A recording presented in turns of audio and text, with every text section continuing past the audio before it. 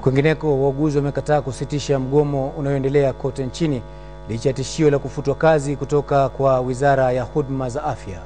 Wauguzi kutoka hospitali kuu ya Kenyatta ambao awali hawakuonekana kushiriki kwenye mgomo huo wamesema kwamba watajiunga na wenzao kuanzia hapo kesho, huku bodi ya kitaifa ya wafanyikazi ikiutaja mgomo huo kuwa kinyume na sheria. Viongozi wa muungano wameshikilia kwamba kuendelea kwa mgomo huo.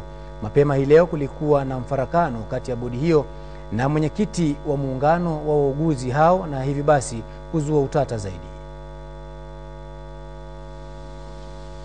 Yalikuwa ni majibizano makuu baina ya bodi ya kitaifa ya leba na muungano wa wauguzi nchini. Bodi hiyo ikisisitiza kuwa mgomo wa wauguzi unaendelea kote nchini ni kinyume na sheria na uliokosa idhini. Wauguzi wanafanya makosa ya kushiriki mgomo kwani muungano wao hujasajiliwa na kupewa idhini ya kuitisha migomo kwa niaba ya wauguzi. The people who are calling for this strike are actually not registered, and therefore even under the law and the constitution they do not have the basis of the to really call for any strike or even participate in an industrial action. Tofauti ya muungano huu na ile miungano mingineo nchini kama ile inasimamia maslahi ya walimu ikitajwa kuwa the issue of Kupet and Nat. Though at that time when the application was made, we had no regulatory body such as Kenya as National Labor Board, the one which is here now. Hold on. I want to sit. This is my chair. Standing. Yeah, please. Okay, do you mind? So this is a National Labor Board. This is a National Labor Board and you are not a member of National Labor Board.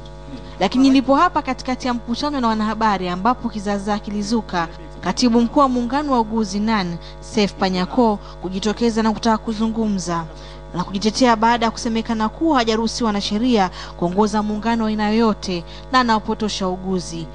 When we asked them for clearance under the law, it emerged that the man is not even employed in the first instance, which is a requirement under the law. He had actually been dismissed from Kenyatta National Hospital for misconduct. Kando na kuitaka serikali kufika mahakamani iwapo wangetaka kusimamisha mgomo wa wauguzi. So instead you keep on shouting me on the corridors. You think that will help get you the trade union? We are about to reverse our decision anyway. So what I'm telling you is this: take it or leave it. We have made our decision. We have not said that our decision is absolute. It can be challenged in a court of law, and you have that avenue. And that is what I'm appealing to you as a person who is purporting to be a leader.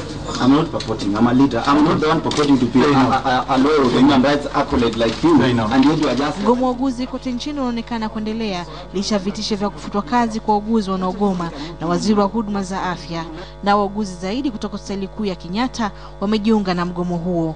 Hospitali za umma kote nchini zimeathirika, huku wagonjwa wakiumia na wengine kuaga dunia kufuatia ukosefu wa wauguzi wa kuwashughulikia. Agnes Penda, KTN leo.